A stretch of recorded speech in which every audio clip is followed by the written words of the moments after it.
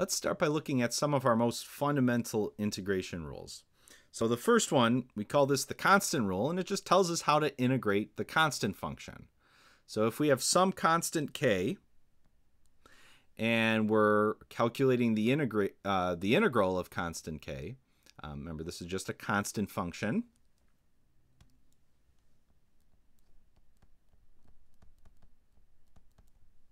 Well, how do we find the antiderivative? Well, the antiderivative of this constant function k is k times x, and then we throw our plus c on at the end.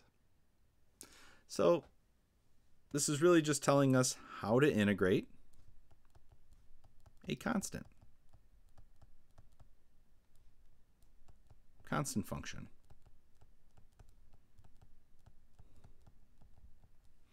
And when we look at this constant, it's not really attached to a variable in any way. It's just kind of a constant that's all by itself. So you want to think of this as just like unattached to a variable.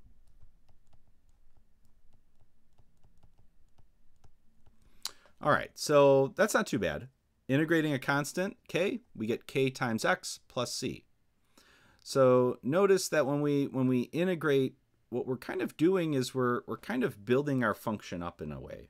So starting with k, we're getting k times x plus c. Differentiation kind of breaks it down. So we know when we differentiate, we get 0. If we start with a constant and we differentiate, we get 0.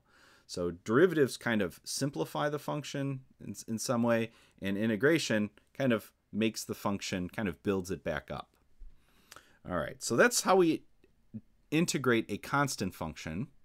Now the next step beyond that is, how do we integrate a power function? And so we have a special rule called the power rule for integration. We've seen the power rule for differentiation. Now we're seeing it for integration. So if we have some power function here, x raised to the power r, and we want to integrate that function x raised to the power r with respect to x, how do we do it? Well, there's a formula here. It's 1 over r plus 1 times x raised to the r plus 1 and plus c. Now you can remember this formula, but I feel that it's a little bit easier to think of this almost as a process, kind of a step-by-step process. So if we want to integrate x raised to the r, what do? First step is we keep the same variable.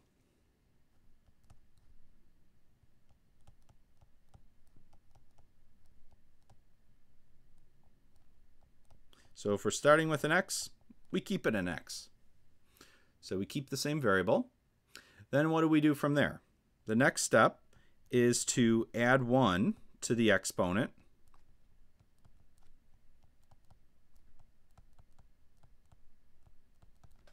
So our original exponent was r, so we're going to get r plus 1.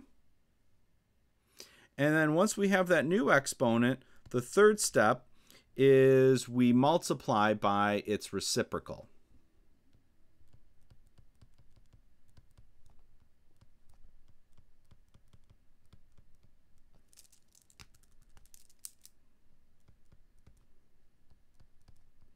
So of this new exponent, we're going to multiply by its reciprocal.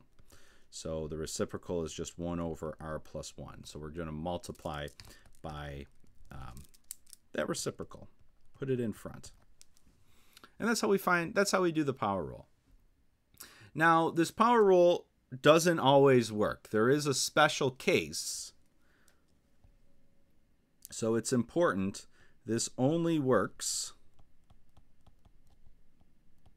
when r does not equal -1. So it just about always works. If we have a power function, as long as this exponent is not -1, it works.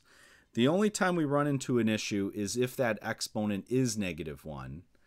And what that looks like, if we were going to integrate x raised to the -1, we generally think of this as the integral of 1 over x dx.